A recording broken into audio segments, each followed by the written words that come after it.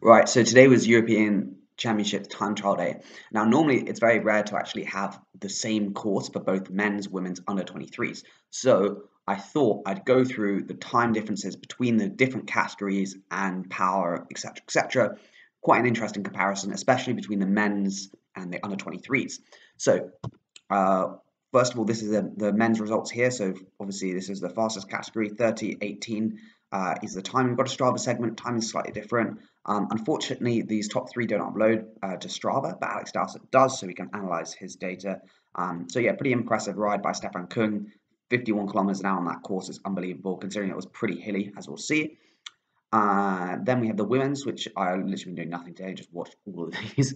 The women's, Anna van der Breggen destroyed everyone pretty much. These two riders basically just did a team time chart. They were drafting. It was an absolute joke. But 34 minutes, so you can see sort of 4 minute difference. And then if we go to the under 23s, you can see the time is actually really, really quick. So this bloke, Andreas Lenkensud, would have come, he did a 30:58, so he would have come like fourth, which is pretty impressive.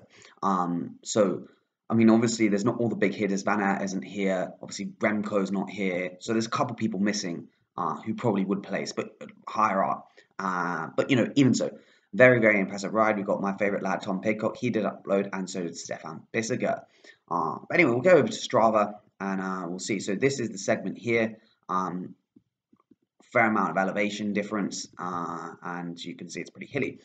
So we'll load everyone's files up. And then also the women's time is here is 34:58. So unfortunately, Juliet Labous came sixth place, so it's not really ideal because obviously the time gaps are pretty significant. Like a 2 minute time gap isn't really what we want to see.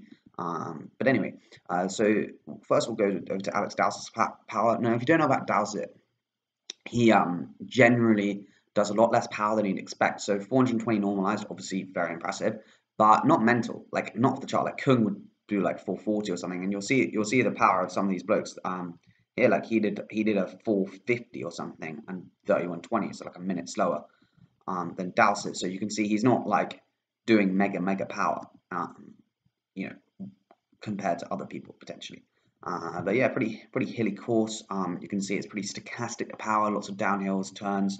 The last part doing 400 watts. He was riding an S-Works Shiv with a POC helmet and was not doing anything that sponsors would have liked. But anyway, fair play to Dowsett. So you can see it punched pretty hard on the climb, 6.5 watts per kilo up this climb, 37k an hour. Again, it was like fast climbing, so most of them only had a single ring. Kane's very good as well, 97. So yeah, pretty impressive by Dowsett. But watts per kilo wise, 5 watts per kilo for half an hour. Like, that's not very impressive. Like, I don't want to be rude. Obviously, he's a world-class time trialist, but his power isn't like mental. So we'll go over to Stefan Bissiger now.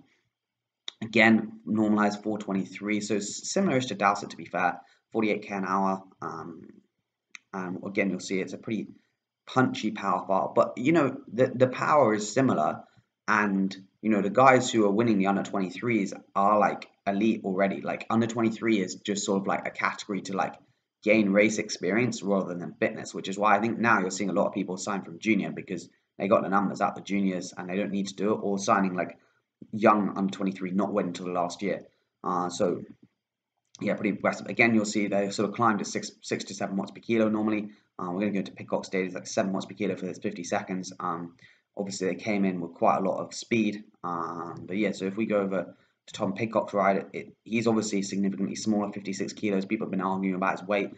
Someone called me an idiot about my last video about him, but you know, we learn to forgive on this channel. But again, you'll see he was doing sort of like 7.4 watts per kilo up the climbs because obviously he's lighter, and so I don't know, maybe his pace strategy was wrong, I don't know. But overall, he did 5.4 watts per kilo for 37 minutes. But if we look at the actual lap, he did 6.2 for half an hour, which is like more like wow. But obviously, watts per kilo is actually watts per CDA, and he has a very, very low CDA. I'll put a video of, I'll put their positions at the end of the video. But Pidcock's got a really, really good one. So again, the last bit you can see 360 watts, but it goes to show if you're aero, you can get around pretty well.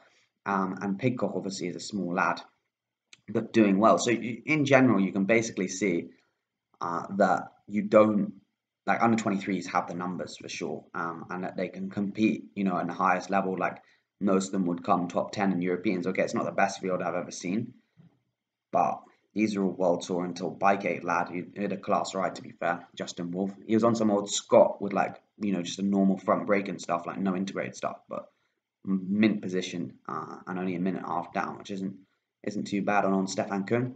Stefan Kung, I think, is the new TT lad for me. He does the classics well as well. Third in world champs and then ninth in Het Nieuwsblad this year as well.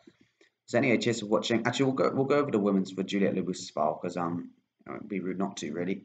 But again, I said it's a bit annoying because obviously she's quite far down. So she did 260 watts. We got Lizzie Banks 290. So obviously some of these numbers aren't super high, but then obviously a lot of them don't weigh much either. I think Juliette Lebus is 55 kilos, so similar to Picot. So she's banging out like 5 watts per kilo for half an hour, which is pretty solid, especially obviously with all the gaps and stuff. But yeah, 42k an hour is a pretty aero, to be honest. But I think the winner, Van der Bregen's 56 kilos. She's probably adding like 20 watts, 30 watts to that, maybe more, more aero as well. But yeah, it's definitely pretty interesting. If we look at the winner of the women, so Anna van der Breggen with 34-minute would have finished like she would have finished like 20th or something. So it's not bad. It's not bad. She would have beaten a fair few men. But yeah, I hope you find this interesting. Lizzie Banks, I think, is a little bit heavier, 62 kilos, 61.7 actually. FTP 297, similar-ish numbers. It will be about 5 watts per kilo, a little less. For 41.8, very nice cadence as well, 102. So anyway, cheers for watching. Hope you did enjoy this little vid. I'll try and get back on the upload schedule. I've got a big training camp Wednesday to Sunday, so uploads could be questionable. But after that, we'll whack them out. And yeah, tour's obviously on. And I've got a special announcement I'm gonna have in the next couple of days. Fortunately, I like threw my phone into a door and it's smashed. But when I get my actual phone back, we're gonna have an interesting upload. Might be something to do with tick and talk potentially, and some uploads there. But anyway,